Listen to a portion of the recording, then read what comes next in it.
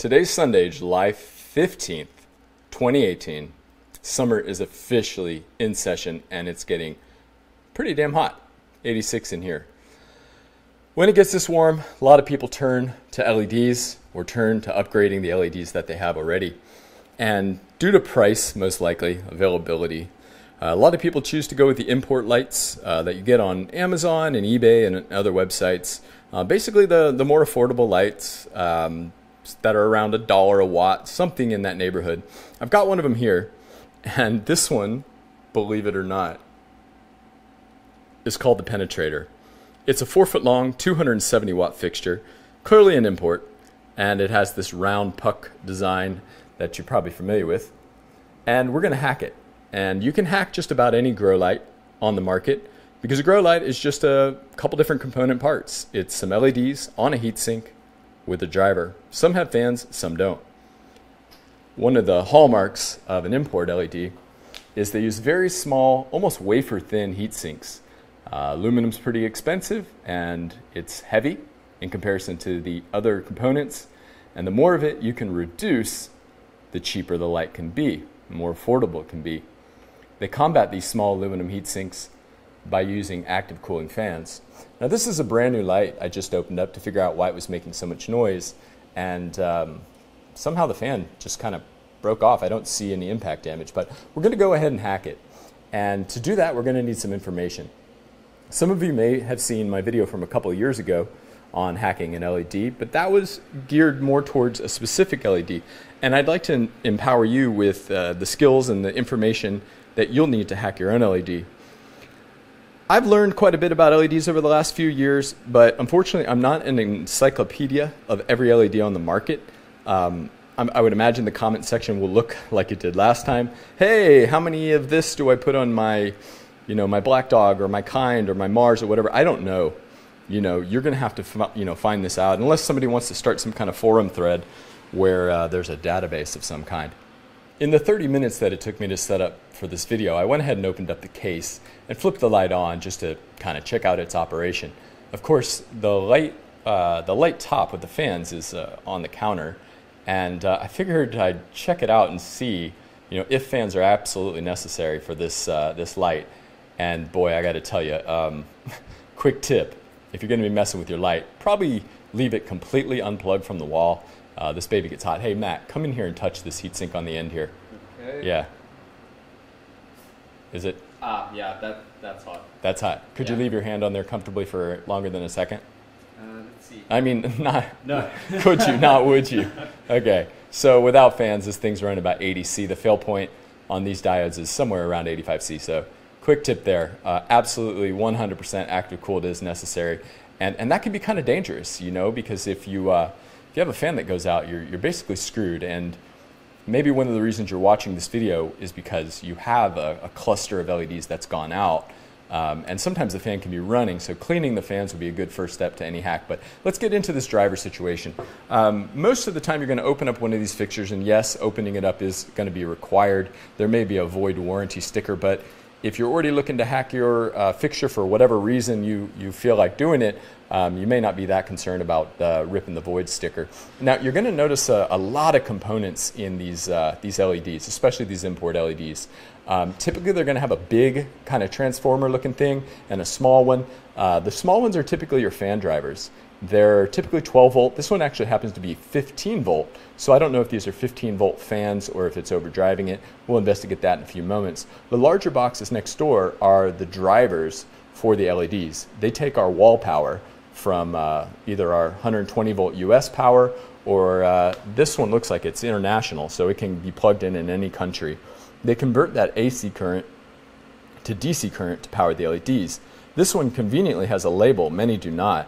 But it has a strap over it. So I've gone ahead and taken the liberty of removing the strap on this one over here. And you'll notice it has an input range of 100 to 240 volts. So that's the AC side. Now, many people email me and contact me and write questions, and they give me this data here. I don't really, I don't need that.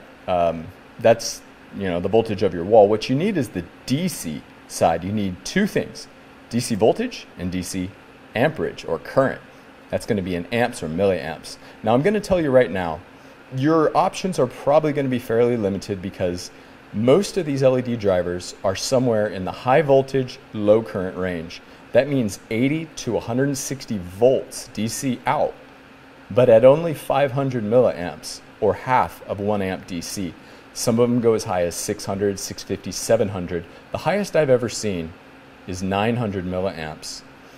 Rarely will you have one that goes over 1 amp or 1000 milliamps. So your choices are going to be very limited, and we're going to discuss that a little later in the video once we find out the stats on this driver.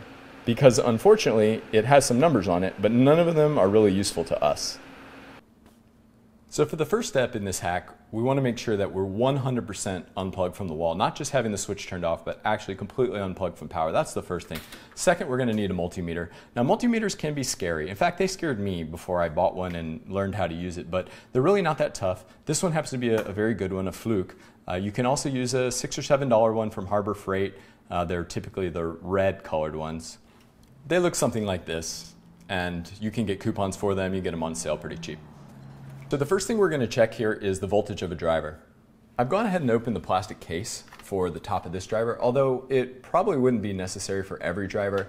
I just felt like it would be a little better for the video so you can see. Now, you're going to want to be very careful of this area here. This is the AC in portion, so you're going to have mains voltage coming in here. So you want to be careful of all these components and power it up only when you need to take your measurement. The ports you're going to be interested in testing are these two ports here. They typically are going to have a red and black wire, which denotes DC out. To remove the wires, you can simply depress these little buttons here and you can remove the wires. Or if you can find a way to get your multimeter in those ports, you can check the voltage that way. There are 3 ports on a multimeter. One is common, or black, or DC negative. That one will stay. The one on the right on this particular multimeter is for voltage, ohms, etc. The one on the left is for amps. It's a pass-through. So you're going to be in the voltage port on your multimeter. Now, amps is a little more complicated because you can't just simply touch the wires to what you're trying to test. You actually have to run current through the multimeter. Most multimeters have about a 10 amp ability. Not sure what this one is. It's probably pretty good.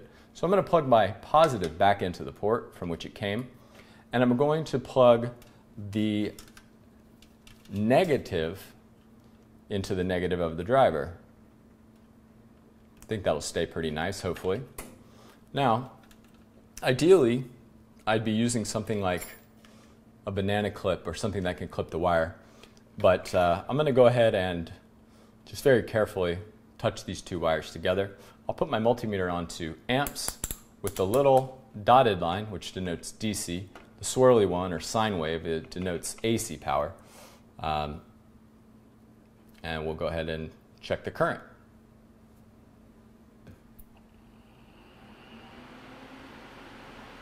Hey, how about that? 500 milliamps on the nose, or half of an amp. So I went ahead and stripped these wires a little further so I could get my multimeter pins in there with the LEDs hooked up. Looks like the LEDs need about 108 volts. And I'm noticing that they're pigtailed together, or they're tied together in series with this connection here. So that means that each of these banks of LEDs is 54 volts. In series, you add up the voltage, so 54 and 54 is 108. That kind of makes a little more sense to us because we're running at a half an amp, right? So any voltage that we have, we can divide by a half, basically, multiply by a half, or divide by 2 to get our wattage. So these drivers clearly say on them that they're 55 watt drivers. It says output 55 right here. So if we take 108 times 0.5, 500 milliamps, or divide by 2, that gives us 54 watts. So we're getting the 54 out of the 55 watts. Pretty simple. All right, so now let's pull one of these LED pucks out and see if we can actually pull this off. Oftentimes they use the circuit board itself as a structural component, which is a little bit unfortunate.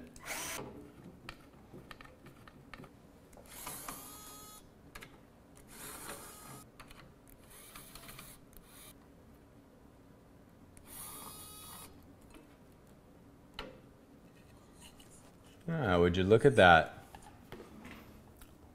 Our old friend, the Epistar diode. So this is your typical import LED package. It's an Epistar diode. This technology is around 9 years old and has had some minor advances, but this is what's called an active slug-based diode. The diode package is inside of this miniature little heatsink package. It has some serious issues. One of the issues is that there are two thermal interfaces, one from the actual die itself into the slug base, another from the slug base into the PCB. This technology runs around 1.4 micromoles per joule, according to the economic analysis of greenhouse lighting by Dr. Bruce Bugbee, as well as other people that have run this technology in lighting laboratories and integrating spheres. 1.4 micromoles per joule is about equivalent to a single-ended 1000 watt HPS. So you're not necessarily much more efficient than an HPS with this technology, but it does lack the IR or infrared light that's associated with HPS or HID light sources. Despite that, you can see here that there are some infrared diodes in this light. You'll usually notice that by, it's basically like a black die at the center. It's got a green diode in the center. The clear ones are typically a blue diode, a royal blue, and then it's got some reds. It looks like it's got some 660, 660, possibly some 630 nanometers. So this is kind of a multi-band LED. I wouldn't necessarily call it a full spectrum because it's basically multi-spectrum. It's spikes of specific monochromatic spectra tied together to try to fill the entire spectrum. So I'm not here to debate whether you should hack this light, but if you want to, let's cover some of the options for you that will fit within the voltage range of this 55 watt driver. The circuit board itself is acting as the mounting substrate, which is definitely a very savvy cost-saving maneuver, let's put it that way. After unscrewing the PCB from this little baby heatsink, you find something you don't really see every day in an import or Chinese grow light, a really nice silicone thermal pad that looks to be reusable. So that'll be nice. I think we're going to go with a cob on here, and this will be nice. We could even maybe use that if we can maybe find a cob or something that'll match up with these holes. Otherwise, we might have to drill some new holes. So I think with these hacks, it comes down to if you're extremely budget limited, or maybe you just bought a light, or maybe the light failed out of warranty, this kind of thing might be worth it. I'll leave that up to you to decide. Most lights are probably not going to be quite this challenging. So we'll go ahead and cut an aluminum plate to replace this circuit board, and we'll be right back. Back with an aluminum plate. Luckily, I keep stuff like this around, but you go down to your local metal shop, check out their scrap bin, you can get a little piece. This is a 060 material, and cut it. It's about 110 millimeters by 110 millimeters. It's about a little over 4 1/4 inches by 4 1/4 inches square, so pretty small. So what we'll do is go ahead and transcribe these holes, and we'll just simply punch through, drill the holes, and we'll be able to mount this piece of aluminum to our heatsink, and we'll be able to mount a chip-on-board LED or some other kind of LED to replace this board. So now I need to select some LEDs that are going to go on this 108 volt 500 milliamp driver. So ideally, if I could find something around 54 volts each, since the driver powers 2 of these clusters or 2 of these pucks. So I'm over here at rapidled.com, over in their cob section, and I've done a little bit of browsing. I've browsed the Crees, I've browsed the Bridge Lux, the Citizen, the Luminous, and it looks like this one here, the Luminous CXM-22. I'll put a link in the description of the video along with the coupon code GROWMOUSE for 5% off at Rapid LED. These are only 19 bucks. And so I'm putting myself in the mind of someone that maybe has a fixture like this, like one of the old Platinums that has the same round pucks, or one of the many import lights that uses this same round optic. If you are someone doing a repair, this is probably what I go with right here. They're only 19 bucks. It looks like the forward voltage is 51.5 volts, so that's going to work great for us. We're going to be a couple volts under factory, so we're going to get the same wattage, going to get a lot more efficiency, probably on the order of around 35% more light per watt out of one of these as opposed to one of the 10-year-old Epistar China technology. So we're going to go for a couple of these. Now, we can opt to add the holder for an extra $2.50. And the holders are really nice. If you want to use those, you can.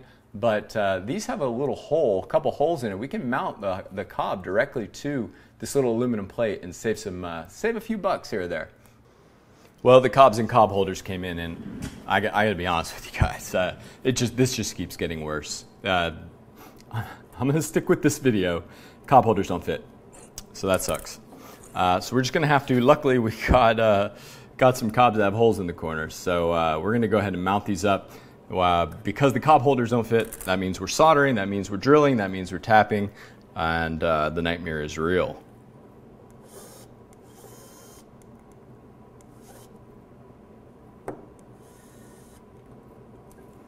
Shout out to Marco Reps. I love this screwdriver. Let's solder. All right, we're using Kester brand solder, 96.5% tin, silver 3%, copper 5%.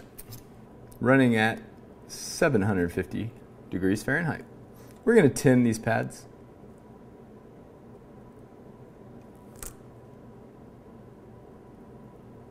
Get a nice bubble on there. We're going to use the factory wires. We're going to snip them. We're going to strip them out to 4 millimeters. There we go. Let's just get some fresh tin. This solder has flux in it. Makes it a little easier to stick, especially for beginning soldering people.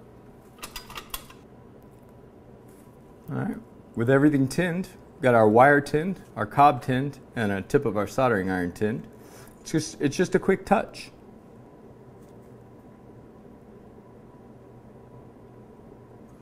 We'll do the same for the positive side. Finally, we'll give it a quick clean with some isopropyl alcohol, which is on most manufacturers' spec sheets as an approved material for cleaning the chip on board LED itself, and great at removing that extra flux. Factory wire with connector right on there, so aside from a couple quick and easy solder points, we're wired up, we're ready to put it back in the way it came out. So when you're done with the job, you're probably going to look something like this. It takes a factory finished product, however crappy it is, and makes it look like a piece of sheet metal with a cob on it. But in this next part of the video, I'm going to show you how to do it a little cooler. So if you have a 3D printer or access to a 3D printer, a friend with one, I came up with the design, and I invested some time in this because I feel like this PCB with these Epistars on it is common. I feel like I've seen it, and I think as a community, I'll put the measurements up on a website called Thingiverse along with the design. You can download it for free. I'll put a link in the description.